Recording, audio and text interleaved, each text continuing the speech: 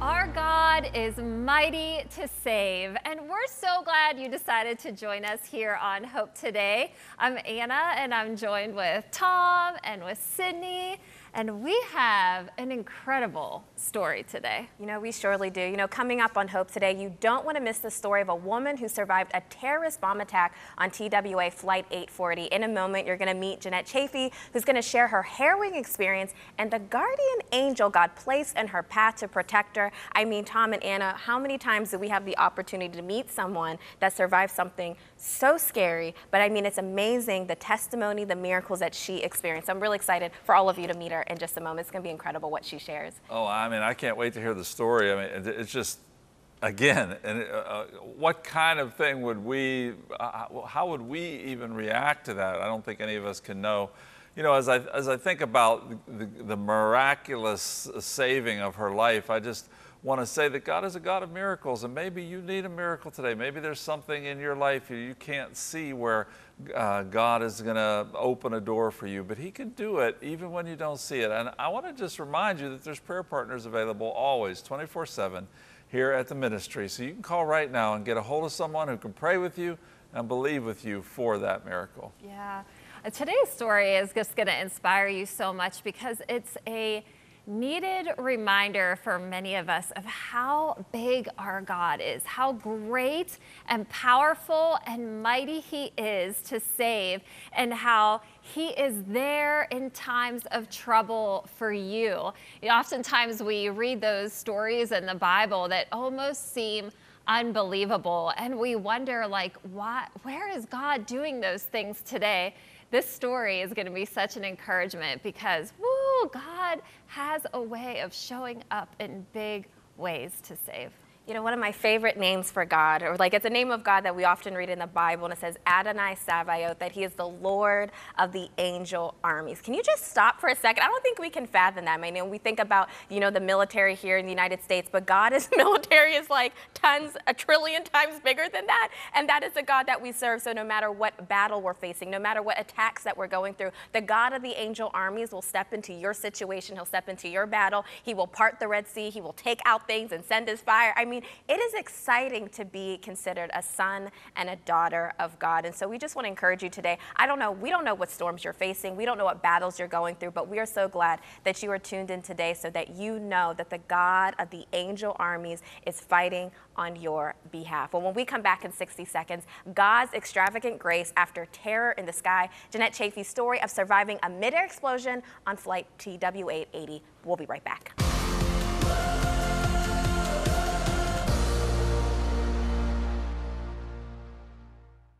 No matter your age or circumstances, God wants you to move forward. Join best-selling author and teacher Dr. David Jeremiah in a masterclass revealing how to live fearlessly. You'll discover that it's never too late to find your purpose. Dr. David Jeremiah reveals powerful ways for people of any age to live a life that's meaningful. Inside Forward, you'll uncover strong Bible teaching coupled with incredible real-life stories and practical biblical insight. Learn how God wants to expand your dreams, give you divine direction, equip you with tools to overcome fear, and much more. Request your copy of this life-changing book when you support Cornerstone Television. Call 888-665-4483 or give online at ctvn.org/donate. Find airtimes for Turning Point with Dr. David Jeremiah at ctvn.org. Donate and request his book, Forward. Thank you for your partnership with Cornerstone TV. Life was never the same for Jeanette Chaffee after she survived a terrorist bomb explosion on TWA Flight 840 on April 2nd, 1986. She was only 14 feet away from the blast on the plane. Jeanette joins us now to share her story and the miracles that unfolded following that catastrophic event. Jeanette, we are so glad to have you with us. Oh, thank you. It's a joy to be here. So Jeanette, let's get into this because what you've experienced is for many of us like our worst nightmare when we're flying, that experience. Can you take us back to your experience on that day? Well, it was just a normal, regular day. My friend's family took me to the airport. I prayed, but I forget what I prayed. But 15 hours later, we were flying from Oregon to Athens, to Rome to Athens. Dead tired, went to sleep. When I woke up, I thought I had died because I thought a gun had shot me in the head because it was a blast. And then I went, oh no, I'm alive because we're falling, deadfall out of the sky. And I knew we were in terrible trouble. My mask didn't work. I looked out the window down below, and I knew this would be our coffin. There's no inside ceiling. The wires and the tubes are hanging down. My mask doesn't work. I grabbed another one and I put the mask on. I said, oh, Jesus, help us, because no one even knows we're in trouble. And besides, no one but you can help us. Please don't let us die. And from that point on, no more people did die. I turned to my right, kitty corner, 14 feet away, and that's when I saw the 3x9 hole. When I saw that 3x9 foot hole, then I said, oh, Jesus, help us, help us. So it was this blastering, loud sound, like a train going through the plane. The smoke was coming down so thick I could hardly see a little bit, even though there was blue sky outside. And it sounded like just unbelievable. You couldn't even shout this close to talk to. It was so horrible. And big, lumpy pieces falling through the sky and in my hair and everything. So that's what happened. And we kept flying. We flew for 40 minutes with no sight of the plane. And I looked back, and to my horror, then I saw 3 rows of seats with no people in them. And then they started bringing the hurt people up all around me. So the couple next to me, she'd never been out of Saudi Arabia. She didn't speak English, but Ibrahim spoke a little English, so I would talk to him. Her leg was very badly burned. Part of her dress was burned off, and her shoes and everything, and she was so scared. So I would talk to them a little bit. But Ibrahim was sitting next to the man where the bomb had been put in his life seat. And he said he saw people go out, but I was hoping he was wrong. But I knew when they started bringing people and laying Myrtle out in front of me in the seat ahead, that it was very, very terrible. I knew it was very horrific. And I couldn't do anything to help. But I just kept, from the time I was born, my parents always said, you're in trouble. You just say, Jesus, Jesus, Jesus, help us. Jesus helped. And that's the only way I could ever get through that, to think that the peace of God that passes all understanding could exist when I'm grabbing another mask, putting it on, throwing it over. Sounds real easy. Not easy, not easy at all. And so one night I'm thinking, this is our coffin. Then I said, oh no, Jesus, you have the final say. And please let us live. I just want to hold your hand, because what you've just shared is, I don't think any of us can fathom, and I can just see the tears and the emotion, just like reliving that traumatic event, just seeing the tears in your eyes. And I just, like, you're just even hearing like you describe it, I feel like a lot of us just left in like awe and shock. And it's truly a miracle what happened. I mean, 4 people did lose their lives that day. There were 7 injured, but you were many of the survivors, and how the pilot was able to land the plane. And can you just share with us, there was miracles that God, like even afterwards, like the woman sitting next to you. Can you share that story of that miracle? Yes. So it's a very packed flight, yeah. So packed, in fact, that an off-duty whole series of airport people were on the plane. So we were very full. So I was in 8A, but when I got on, there was this Greek lady sitting.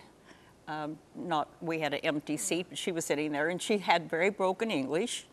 And she said to me, am I seated in the right seat? Because people were coming and sitting down there. And so I talked to her. I spoke to her. And I said, yes, you're in the right seat. So a few minutes later, we had lunch. Normally, you don't look at the plane and see who's eating lunch, but I did with her, and I never forgot it. Then I put my pillow down and went to sleep when the bomb went off.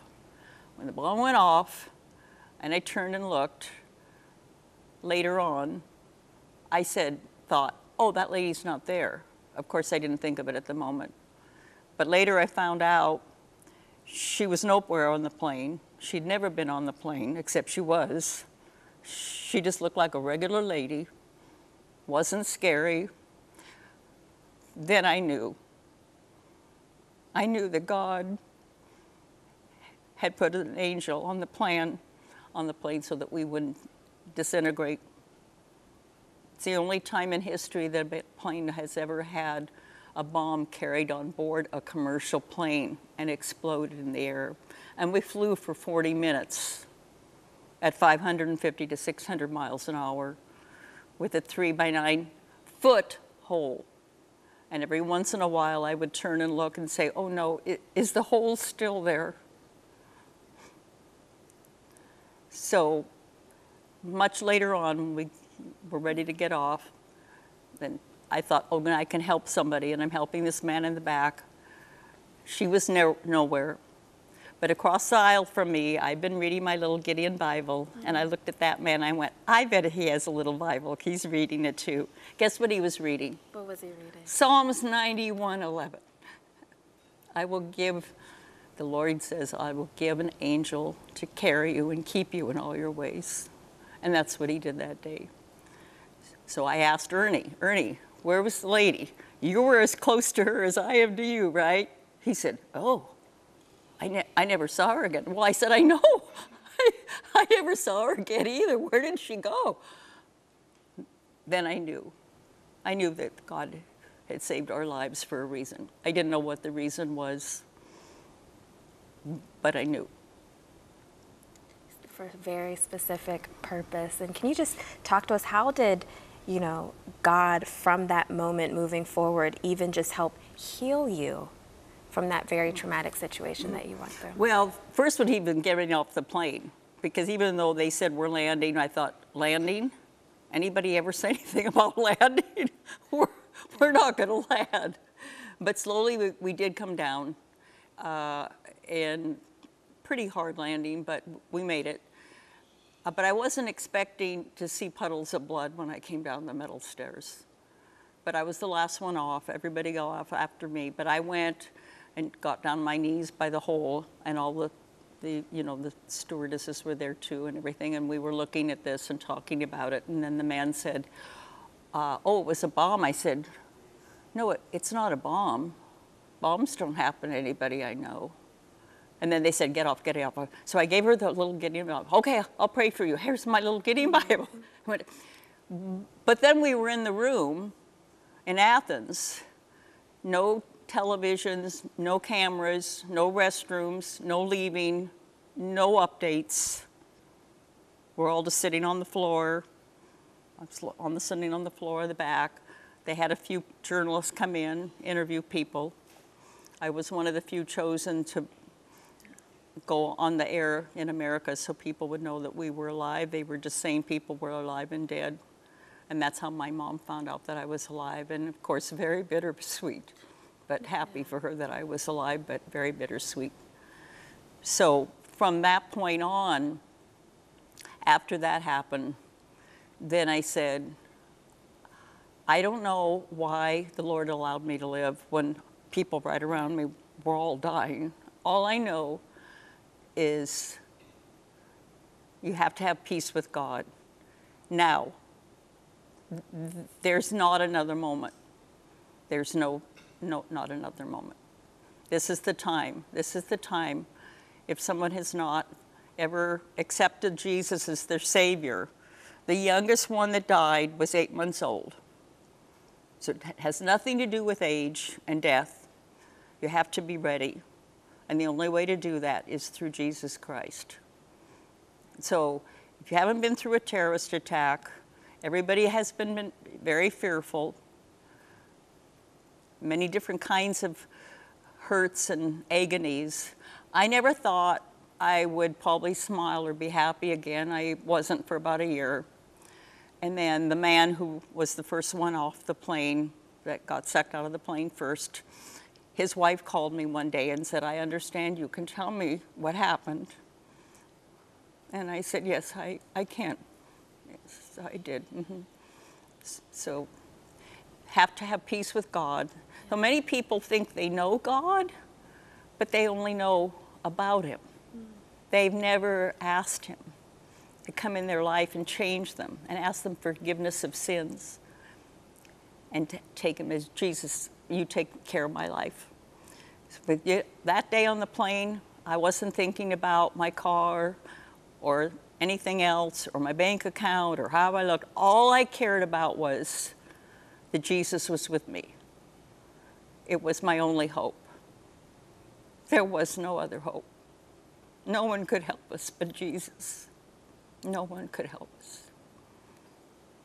What you just shared, Jeanette, it's just so powerful because it's like life and death was like staring in the face, but it is so true that all we have, our hope, is in Christ and Christ alone. And it's through his blood that we have life and we have redemption. And I just think it is so powerful what you shared. And just if you're listening right now and you have never received Jesus into your life, let this be a sign to you that Jesus is saying, come home to me. Let me love on you. Jesus paid the ultimate price for us, the ultimate price that we could not pay. Receive Jesus today. And we have a number on our screen, 888-665-4483. If you want to receive Jesus today, give us a call. We have prayer partners that are standing by to pray with you and to lead you into that prayer. And you know, Jeanette, I just really appreciate just the courage you have to just like share of like what you walked through and what you endured and just even the heart of it and the reason why that God, you know, without a shadow of a doubt that he saved you is for the sake of his gospel. That is your purpose. Tell us now, like, what life has been like, you know, for you, like what you're doing, living your life for Jesus. Then I said, the reason I'm alive, all I know is I want to tell everyone that now is the time to get right with God. There is no later time. You can never count on it. Now is the time. So profoundly said. And, you know, Jeanette, she's written a book called Extravagant Graces, and it's 23 inspiring stories of facing impossible odds, where it's her stories and so many others about the extravagant grace of Jesus. Jeanette, we are so grateful to have you with us. And we have one last picture that we want to share with our audience, because you actually, years later, had an opportunity to meet the captain. I did. They invited me to come, and we spent 5 hours together. And when I was there, he came out of the house to come out and greet me. And we walked down on the beach together. It was very sweet. What a beautiful Captain Peterson actually had come out of the cockpit to help the people that were hurt. And that was the kind of man he was. Yes. So he told me how far we fell. He knew exactly. Yeah. He was the captain. Yeah. He's my hero. Yeah. Yes. Truly, truly. Thank you so much, Jeanette, for just being with us today, sharing your story and your heart. I know I am touched. I know you all are touched, and we are just so grateful for you. Thank you so much for coming. Thank you. And we will be right back right after this.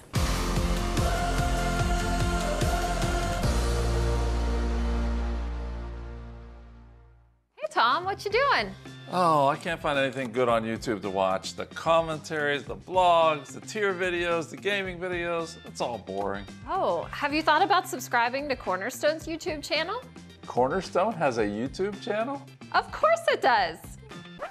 Hold on, taking a pause to remind you to subscribe to our channel. Hit that like button and ring that bell for notifications. Now back to the video. I'll show you how to subscribe. Just search for Cornerstone Television Network and hit the subscribe button so you can stay up to date, getting filled with the Holy Spirit with consistent uploads every day. Keep up with your favorite moments and never miss a beat. Will you help us as we race to 100,000 subscribers? We can't do it without your help.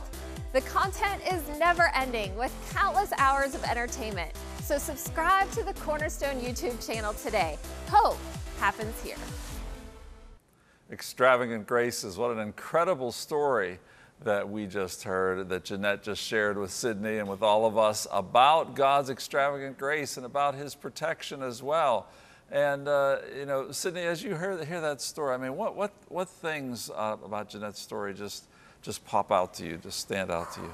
I think I'm just like, there's certain times when we get to do interviews on the show, and some just like, I feel like I'm just still sitting in it, like what she just shared about the trauma, the horrific things, but how God stepped in and how she called out the name of Jesus.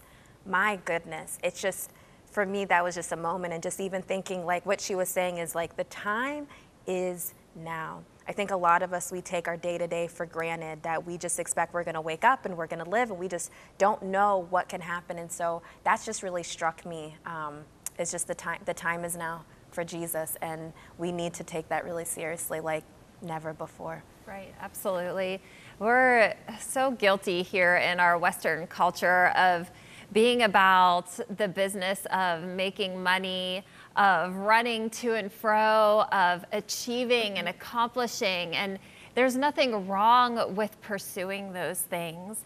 But when we think that we can do all of those things separate from God, we are mistaken. We will run until we are exhausted.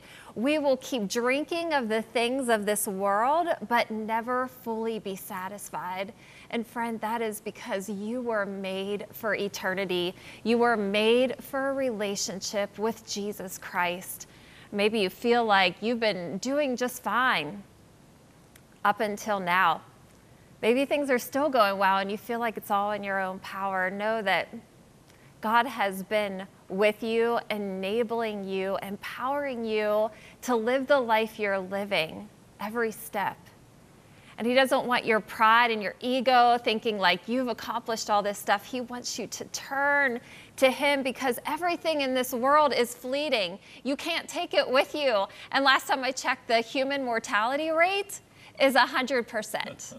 So today, don't keep going on as you have. If you have never surrendered your life to Jesus, today is the day, because you don't know what the next hour holds for you.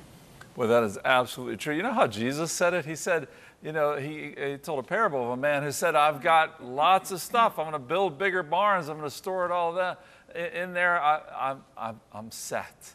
But Jesus said, and it sounds harsh to us, but He said, you fool, you fool. Tonight, your soul will be required of you.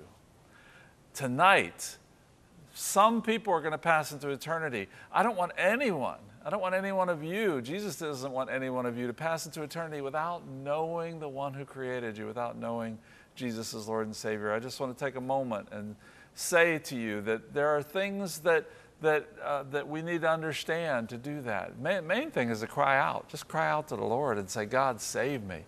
Save me to come into my life and be my Lord and Savior. Now, you know, there's no magic words here. There's no magic prayer. There's just a cry of your heart to realize, yes, God loves you. He cares about you. He's got a plan and purpose for your life. But we've all sinned that's blocking that purpose in God's life, in our life, God's purpose in our life. We've sinned. It's built this barrier between us and God. And we can't do anything. We can't be good enough. We can't be perfect enough to tear that wall down. But Jesus on the cross broke through that wall, took the burden of our sin upon Himself, the penalty of our sin upon Himself, and died and rose again, that we might be able to die to ourselves and rise to new life in Christ. Do you want to do that today? Don't put that off. Don't put that off. I'm gonna just pray with you right now. I'm actually going to lead you in a prayer. And again, I hasten to add, these are not magic words. Your prayer is just as good. But I've found that people many times want someone to lead them in a prayer. So just pray with me. Say, Lord Jesus, come into my life. I need you. I realize that. I've sinned against you. Forgive me of my sins. Come into my life and be my Savior and Lord. And I will follow you. Fill me with your Holy Spirit. Give me the strength to follow you, but make me a new creature in Christ. Old things passed away. all things become new. I trust in you now for salvation and for newness of life. In Jesus' name, amen. Amen. If you prayed that prayer, you can call our prayer partners and say, I just prayed with Tom on TV, and they'll rejoice with you, pray with you, and they'll also send you something as a follow-up. But God has opened a new door in your life. I just love that Jesus is the door, that Jesus is the way. He's the only way that we will find salvation. He's the only one that has the power to save. There is no other God but Jesus. And I just feel like there's certain moments where it's just like, I'll be completely honest, I don't even know the words to say right now because the way my heart just feels in this moment when I just think about people and I think about you and I think about maybe what you're going through on the other side of the screen, and maybe that you feel like right now that everything is falling apart in your life and you just feel like you have no hope. But this is the greatest reason why we exist here at Cornerstone Television Network and why we produce Hope Today, is that you will grab onto the hope of Jesus, that you know that you can cling on to him and you can hold on to him in your darkest hour when all hell is breaking loose and you feel like your life is falling apart. This is the God that we have, that he will step right into your situation. He will step right into that pain. He will step right into the pit. I love that it says in Psalms that he redeems us from the pit of destruction. The terror by day might come, but you know what is amazing is Jesus will step in, and he's the one that takes the arrows and the pains and the bullet holes and the things, the bombs that are going off in our life. So today, this is you. This is why we simply exist, to do this program, because the only hope we have is in Jesus. And we are just so grateful that you joined us on this program today. I'm sorry that I'm crying. I didn't think I was going to be really emotional, but Jeanette's story just truly, truly touched me today, and I'm sure it touched all of you as well. And we're so glad that you joined us on Hope Today. It is an honor and it is a joy that we have the privilege to come into your living room, your bedroom, wherever you're watching from, to send you the love and hope of Jesus today. We hope you have a great one. We love you. We'll see you tomorrow. On tomorrow's Hope Today, using music to shine the light of Jesus and bring people together. Music recording artist John Shabaglian aims to bring God's children together through his uplifting songs about peace and reconciliation. That's tomorrow on Hope Today.